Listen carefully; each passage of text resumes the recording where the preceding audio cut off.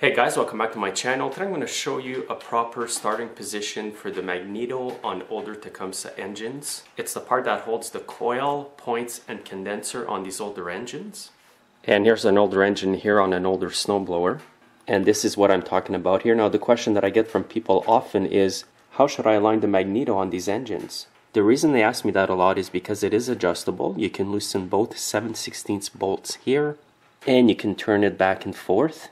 The simple answer to that question is put it right in the middle. As you can see, the space is pretty well even on each side of each bolt. And the engine does run in this position. And here's another Magneto here. You can see that the holes are very adjustable.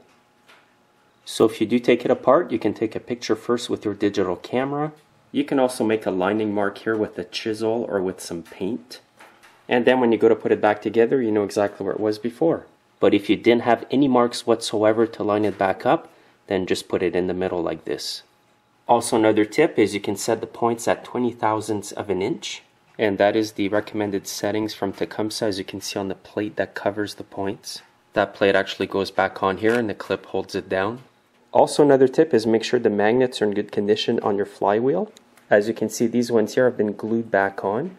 If one of them has fallen off or come unglued, your engine will not run properly. And by the way, this is an older Craftsman snowblower, and I believe it was actually made by Noma, which is now Murray.